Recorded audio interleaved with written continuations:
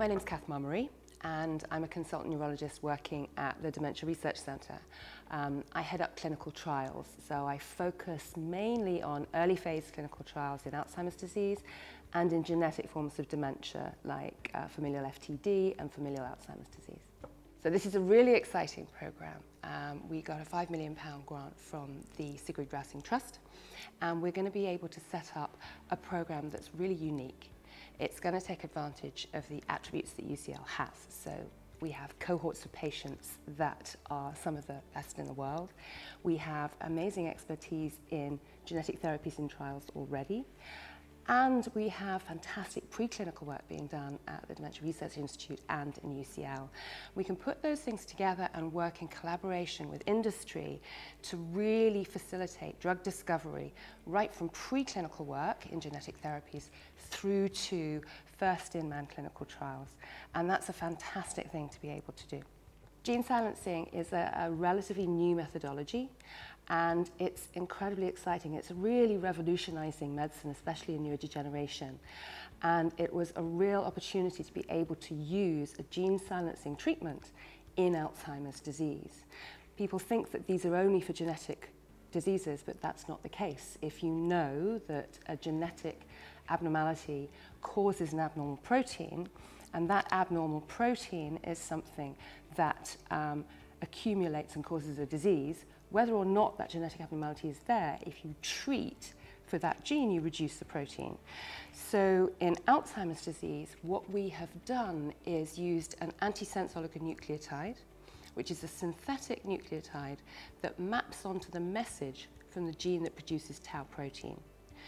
Tau protein is a pathology in Alzheimer's disease, and if we can reduce it, hopefully, we can reduce the rate of the disease or even prevent it progressing. So we started treating with this gene silencing treatment against tau in November 17. I dosed the first patient in the world here at the Leonard Woolf Centre, which was incredibly exciting. And so far, we're the highest recruiters in the world.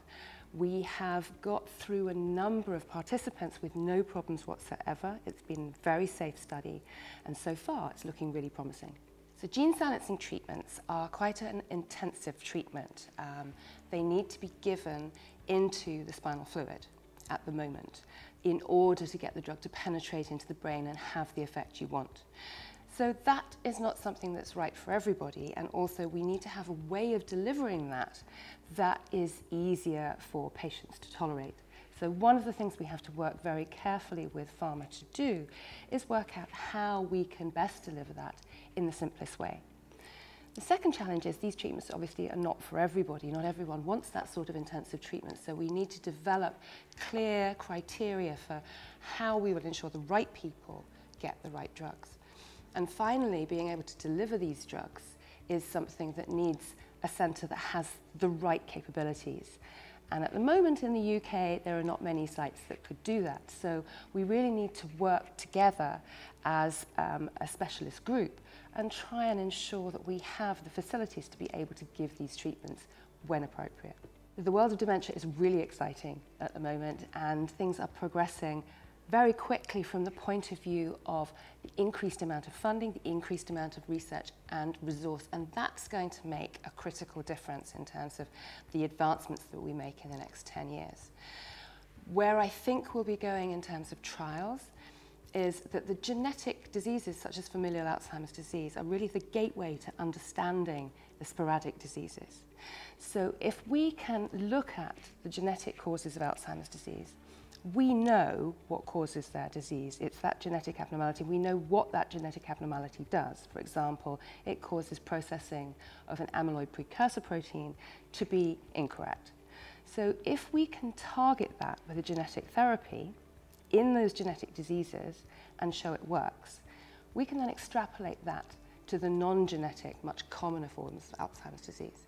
So in the next 10 years, I think we will start to see treatments that are actually making a difference in genetic forms of dementia, and I think then we'll be looking to move those into non-genetic forms of dementia.